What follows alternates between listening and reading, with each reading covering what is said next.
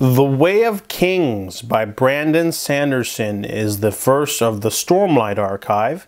It is an epic fantasy novel that very daunting. I did own it, but I don't read anymore, so I listen to a lot of audiobooks now. So it has a very honking large 45-hour audiobook, but I still took it down in 10 days.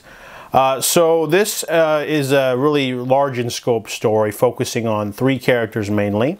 We have Kaladin, who is a very young man. He's only 19, but he's a master spearman, but he's also a slave. And we're sort of exploring, and through flashbacks we get, what he's all about and his current situation and where he's going. He's probably one of the more magnetic characters up there because of his strong character work, and he gets a really interesting arc. And then the other two characters we're following, there's Shallon. She is a woman who's a scholar of sorts who wants to steal a soul caster, which is basically like an alchemy device, from a woman. She's the sister of one of the kings of the kingdoms. There's several, but she's sort of undercover and trying to become the ward of another scholar, and steal her, basically, that alchemy device so she can save her family from financial ruin. And then thirdly, we have Dalinar. He is the brother of that lady, the scholar, and he is a high prince, and he's he's plagued by visions of the past. He keeps having these seizure-like moments, and he's not sure what to do. Everyone keeps talking about him behind his back. There's a lot of politics in being a high prince, a lot of danger, but mainly the main focus of the conflict is shards.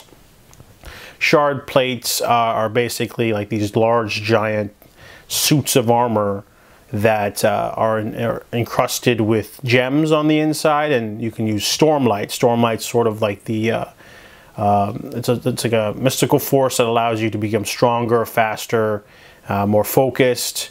You can let it out of your body, and shard armor, basically shard plate, lets you, basically be an unkillable unkillable fighting machine on the battlefield. So that, and shard blades, which are deadly weapons. So that's sort of the main struggle of everyone's after. There's many magic systems in this book. It's a lot of characters. There's the main three, but there's a lot of lesser ones.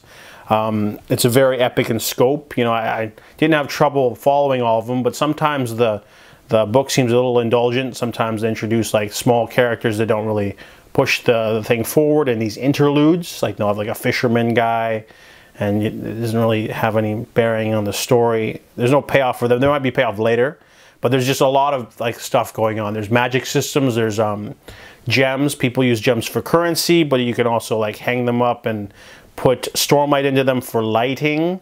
The gems can also go in armor, but you can also wear them and use them. There are people that can use the power of the Stormlight in gems. And then there's like the armor, then there's also the swords. There's all this rich history about the Radiance and the Voidbringers, are like those destructive forces from the past that sort of split the world up. There's different cultures, there's different hierarchies in these different cultures, because the main kingdom is the Alethi people live in the kingdom of Alethkar, and they're at war with the Parshendi because of assassination that takes place at the beginning of the book. There's also interludes involving that assassin as well. And yeah, the book is really like big in scope, a little bit intimidating at first, but I thought it was okay. It wasn't like particularly super amazing. The main reason being because you do get some payoff, but you can definitely tell they're holding back on stuff. But it's also like a 1000-page book, so I was expecting a little bit more stuff going on, but it basically just sends all of the characters into one climax each, some emotional, some physical. But overall, it still had my attention. I didn't want to like turn it off, and I already have the second one, an audiobook from the library, so I think I'll continue reading until that turns me off. But it's a pretty hard task to create a 1000-page book that can keep someone's attention. So I definitely didn't love it, but I enjoyed it, and I'll continue with the series. So I give The Way of Kings a 4 out of 5.